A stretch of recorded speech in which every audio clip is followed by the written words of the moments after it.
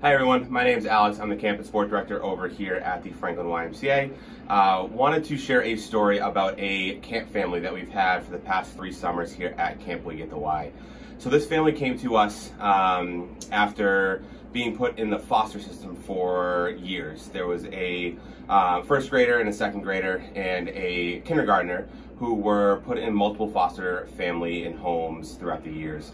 One of the friends was in and out of about 27 different foster homes throughout his young life. And mom and dad or foster family was trying their best to make sure that this was the last location that he would be put in. He was here at camp and was struggling in the beginning, and we kind of met with mom and dad, foster parents, and kind of were able to set him up for success here at camp.